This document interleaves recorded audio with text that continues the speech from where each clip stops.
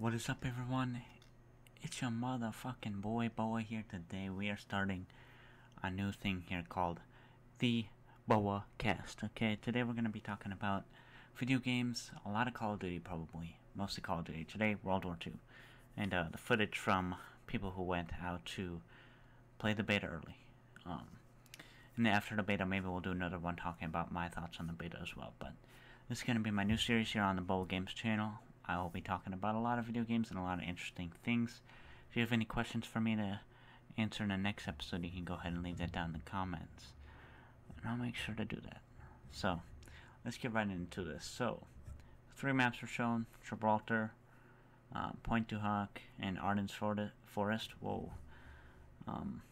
So if I had to rank these maps on what's the best, what's the worst map, I'd say the best map in my opinion. Actually, we'll go 3 and then 2 and then 1. So the worst map that I've seen so far out of these 3. Actually, wait, take that back. We're gonna do the 4 maps. Operation Breakout from the War Mode. We're gonna include this in here.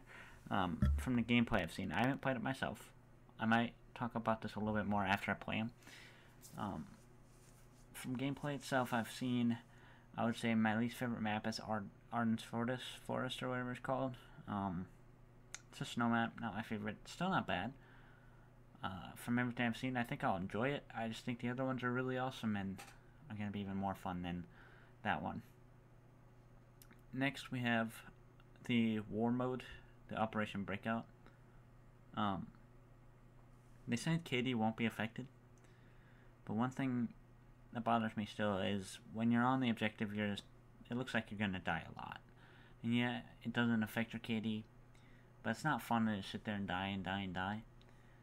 But parts of it do look fine. If you can push through, I think it'll end up being a great mode and really fun to play, especially with friends if you're working together and stuff.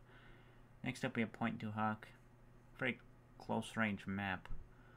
One of the maps that was available at E3 as well, with the other 2 that I just mentioned. What do you say? Very flat map. A couple places where you can get up a little bit. Really, I think it's really nice. I think the submachine guns and shotguns will do well on this map compared to the first 2. And the Gibraltar, the next one. So I think Point du Hoc is going to be a fun map for SMGs running around, or shotguns. Can have a good time on that map. Next is Gibraltar. My favorite map of what I've seen so far. Really beautiful looking, and just so many things I feel like you could do on that map, and so many places to hold down, but not really camping, just like holding down an area, you know, like mid.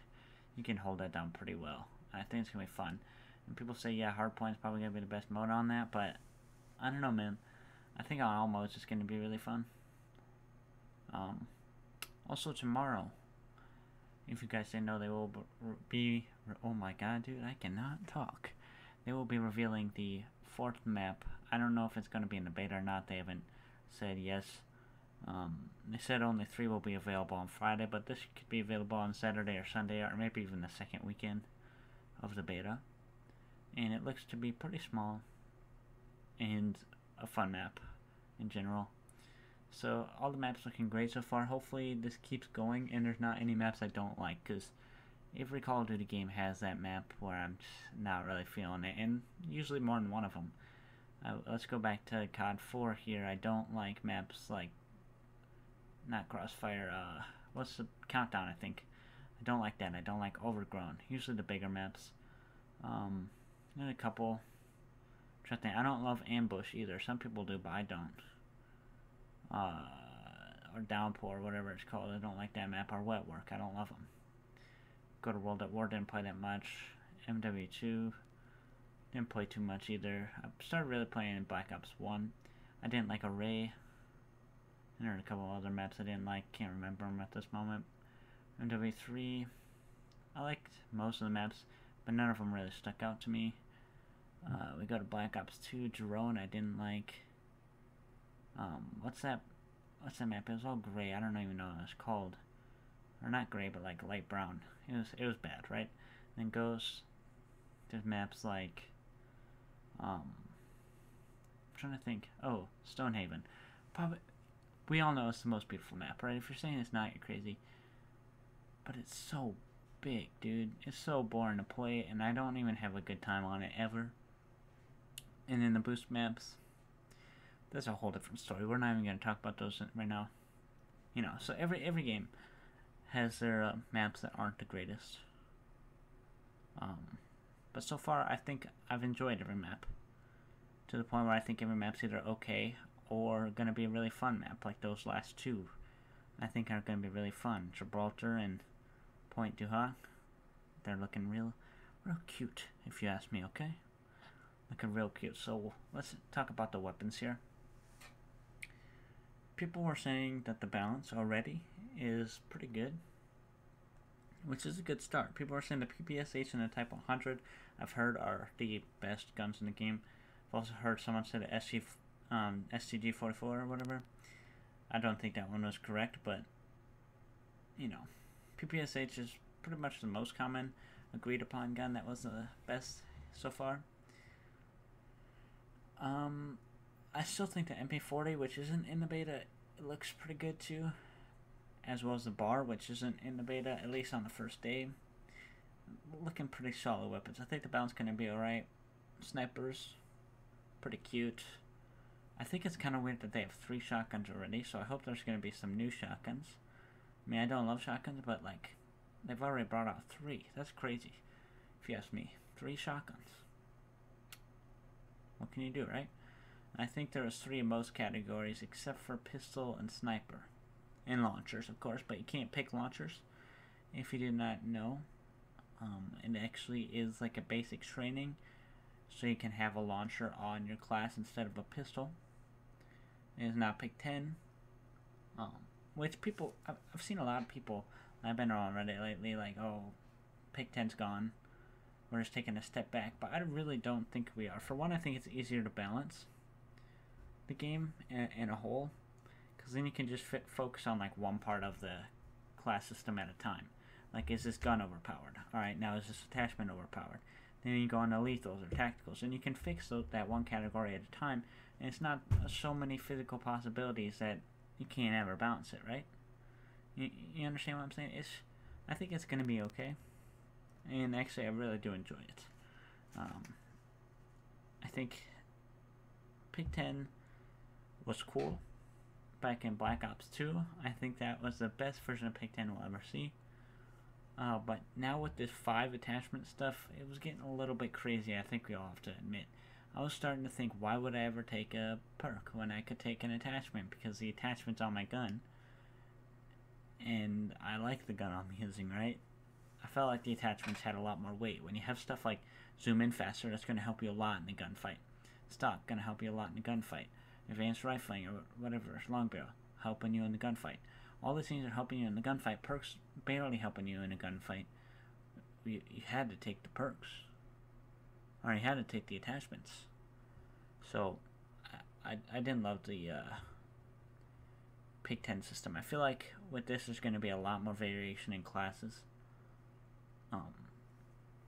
What are people going to take is, I don't know, stock's not actually, I don't think, in this game. At least it wasn't shown, and no one's been using it if it was, but I'm pretty sure someone said that stock was not in the game at the point. Could be later, but we don't know. I'm pretty sure it is a basic training from what I've heard at E3. That's okay. I feel like that's still going to be used, and basically going to be like having all those attachments, but it's whatever, right? It's whatever. Next thing I wanted to talk about is the game modes available during the first day of the beta. All subject to change, just like the rest of the stuff we talked about so far. So the 3 things that could be coming in are Team Deathmatch, Domination, and Hardpoint. Team Deathmatch pretty much has to be in there, right? Because Team Deathmatch is pretty much a classic, and so is Domination. I think Hardpoint's also becoming like a favorite, especially in the competitive scene, and it's just nice to have it for people who are competitive, to be able to play that mode and get a feel of it. Especially without the esports stuff being in there, which is totally reasonable, and it'd be kind of weird if it wasn't there. So it's really nice that they put in Hardpoint. They didn't have to, and they did. They could have put a mode like Free For All, but I take Hardpoint over it all day. Sorry for those who play free for all. I feel like that's the one that is, if another one comes in, that could be it.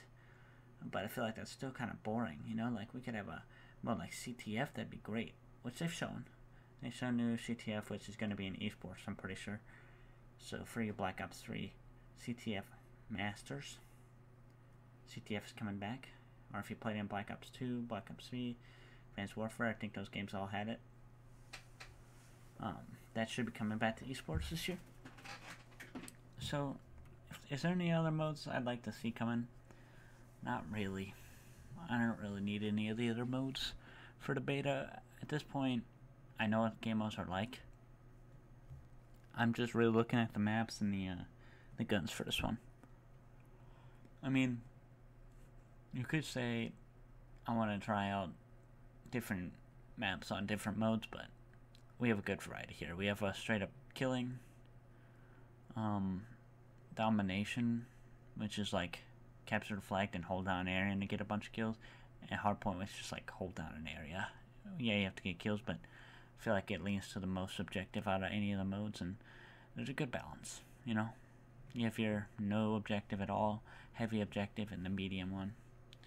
So pretty good. I really enjoy what they're doing. I think they put a lot of thought into it. So good job to you, Sledgehammer. I'm proud. So obviously the beta, if you didn't know either, lasts for Friday through Sunday, August 25th through 27th, for PlayStation 4 users only. That's pretty common knowledge at this point. There will also be a second weekend, I think September 1st or something, to the 4th, around there. Whatever the Friday through Sunday is, the week after the first beta.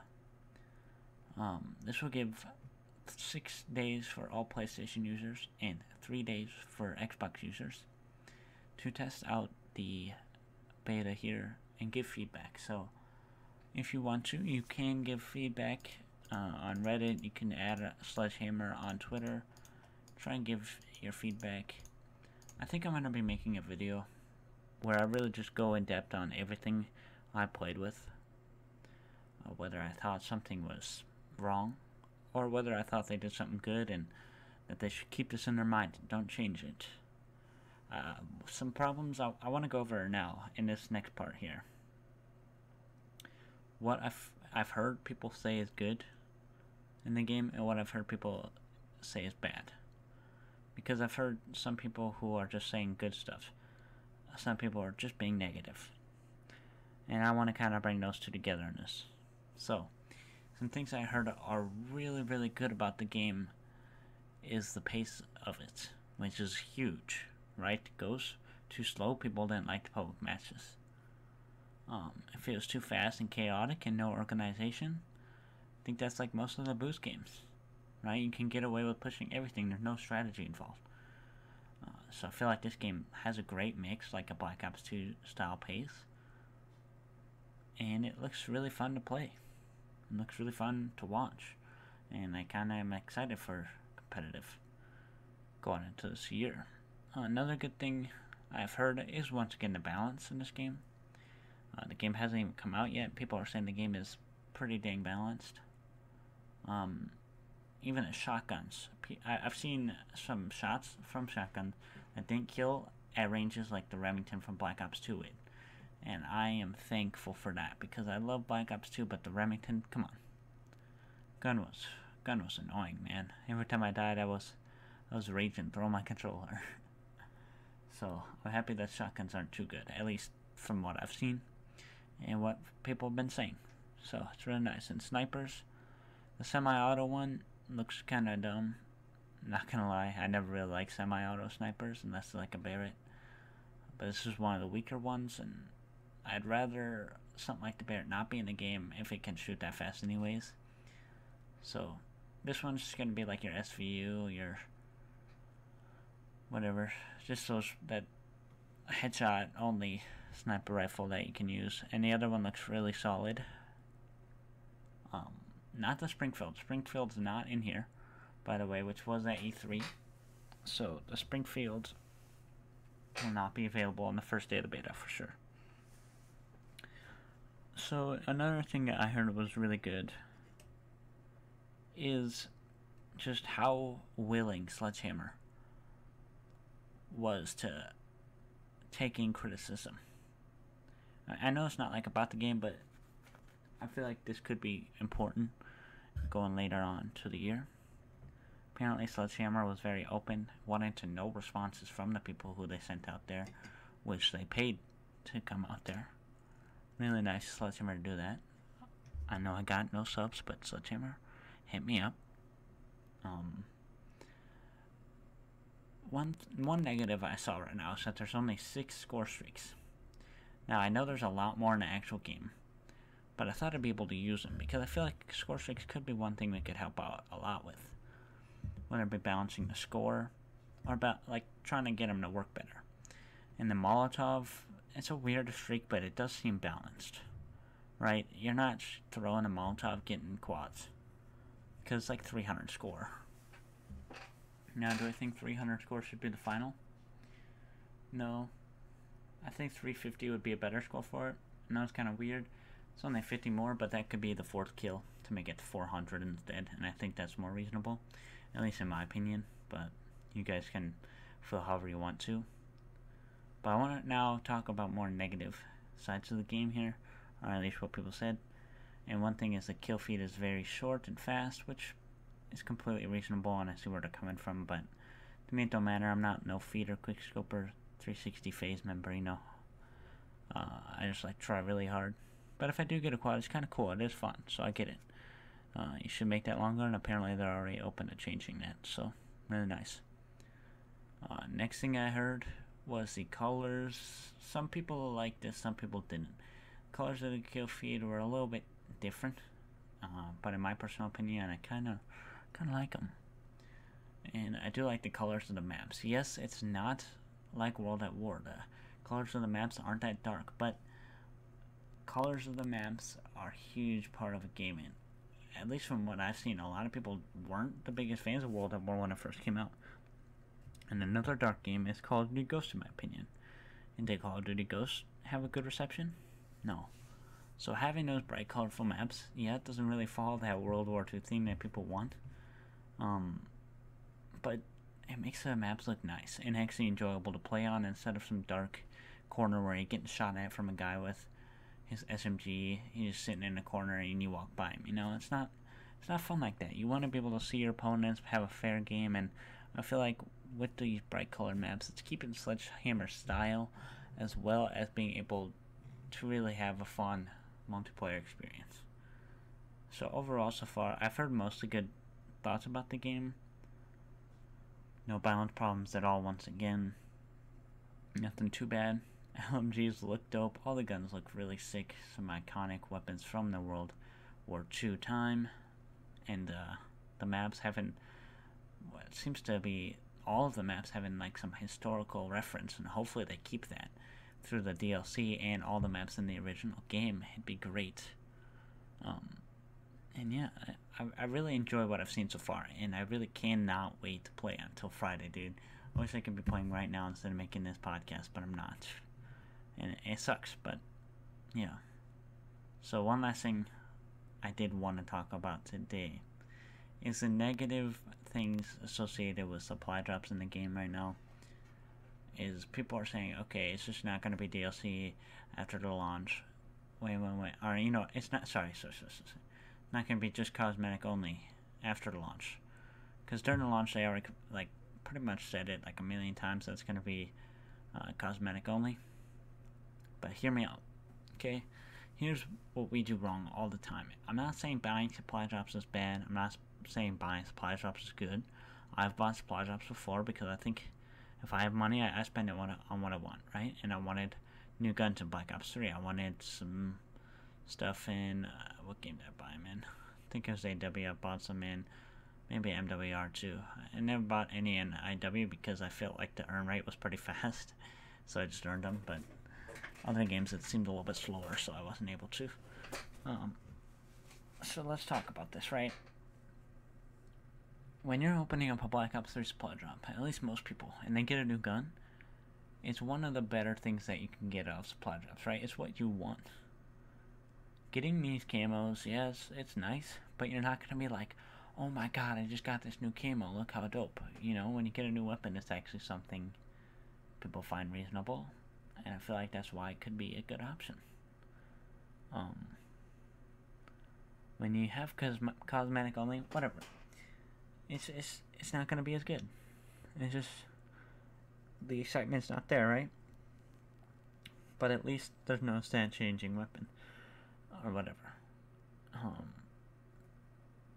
One thing though is when you have those weapons in the supply drops like Black Ops 3 does, you gotta make sure they're not better than the other guns, man. Because if they are, people are gonna bitch. And they're gonna bitch a lot. Man. I've also seen the people who talk about the fact that you can play as a black female soldier. Who gives a fuck? If you're trying to play Call of Duty, yeah, they said they're gonna stick to time fucking period specific, right? But who cares, dude? Let people play as who they want. When you're making a game, you gotta decide between things, and they decided that, and that's fine with me, dude. Props to them. They did that, and I'm fine with it. If you really have that big of a problem with someone playing as black female soldier, you're just wasting your time. Then don't play, right? Like, I don't know what to tell you. I think it's a fine implication in the game, and I think it's not going to hurt the game, and it can help the people who do look like whatever, right? If you're a girl, playing as a girl is probably more fun. If you're black, you might want to play as a black person, right? I might want to play as a black person. I wish I was black. What the fuck? So, it's really fine. People need to stop bitching, I swear to God. People saying it looks like Battlefield 1, are you fucking stupid? Like, just try it, guys. If you really don't know, if you're not sure, if you're bitching about it, you don't think it's good, try it. If you don't like it, cancel your pre-order. Don't play it. That has been all for the first episode of this podcast. I hope you all boys enjoyed. I'll be trying to do this series weekly. I love you guys. Peace.